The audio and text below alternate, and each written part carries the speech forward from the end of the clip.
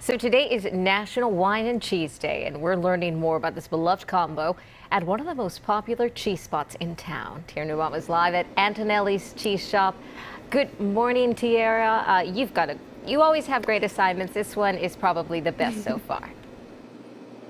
Good morning, Amanda. I have the best job, and I am thrilled. I'm giddy to be at Antonelli's cheese shop this morning. So, National Wine and Cheese Day. We're celebrating this morning, and there are so many cheeses, so many wines out there.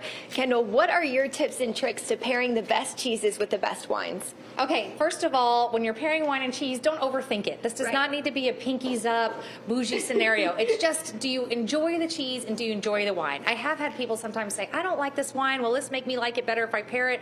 Maybe, but life is too short. Step one, do you enjoy the cheese and do you enjoy the wine?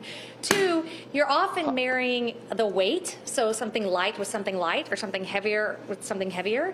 But John is going to take us through a couple pairings today. We're always looking when we pair for contrasting or complementary flavors that work well. So for instance, acid with acid, a nice acidic goat's milk cheese with a white wine from the Loire Valley. Or when we look at contrasting flavors, something sweet with something salty.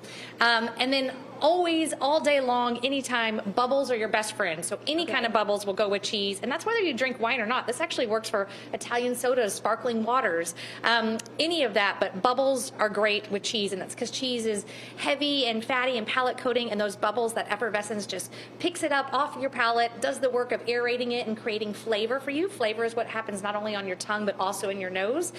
So really, it's all about aroma and then cleansing your palate and getting ready to go back for the next. Bubbles work with cheese. Yes. Okay, so I feel like we're always talking about wine and cheese, but champagne, Prosecco. Exactly. Champagne, Prosecco, Cava. There's quite a few options that you can choose from for bubbles. And as a cheesemonger, one of my all-time favorite things is pairing wine with cheese. And so you can come into the store and we can talk you through some ideas, find some things that you really love. And today we've got 3 pairings for you that we've put together. Okay. This cheese here, our first that we'll taste is Sophia. This is a cheese from Capriole in Indiana. It's goat's milk with this beautiful Geotrichum brainy rind in there. You can see it. This is our kids' favorite cheese, a little bit salty, which is really beautiful. It is a little salty. I love that. Yeah, and having fun playing with jams like a Cabernet, cherry Cabernet here. Yes, we have jams that have wine in them. So cherry Cabernet, that goes really well marrying that sweet with that salt. It's really fun. And so that we would pair with, say, one of those sparkling wines. So this is from, this is Graham Beck. This is an amazing producer, Pinot Noir and Chardonnay grape. Okay, and then which ones do we have next? This is Tom Creuse. This is a French cheese from Schmidhauser. It's an amazing aged natural rinded cheese. You can see here this beautiful sort of earthy rind, buttery. I love the texture. And what we would pair with that is a white wine, likely something like this Archine. This comes from McMinnville in Oregon. It's a pretty amazing story, so come in and learn about it. The folks that make this cheese are spectacular.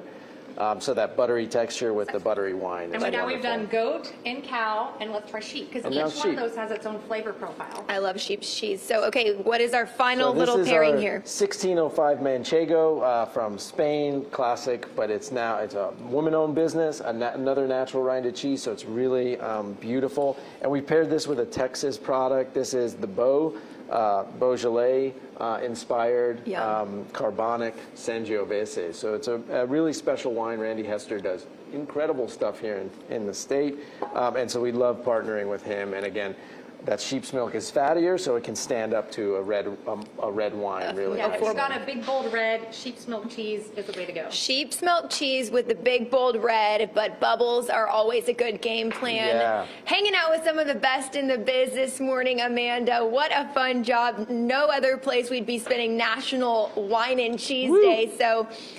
All of those bites were fantastic, but really, I was sampling cheese between the last segment and now all morning, so every single bite in here is delicious. Guys, thank you so much for hanging out with us this morning on Good Day Austin, and we'll send it back to you, Amanda. We're going to head over to free cheese this week. Oh, and it's free cheese week. Yes, let's tell people about it really quick. This is the cheese of the day? Yes, so the first 50 customers each day this week through Friday get a free cheese, and it's not just complimentary samplings all year long. This is actually, you're going to take home a chunk of cheese. So we have a different featured cheese each day. We open at 11, and this is just a summer sale. It's not even a sale. It's just a summer giveaway to have some fun. We were joking, prices are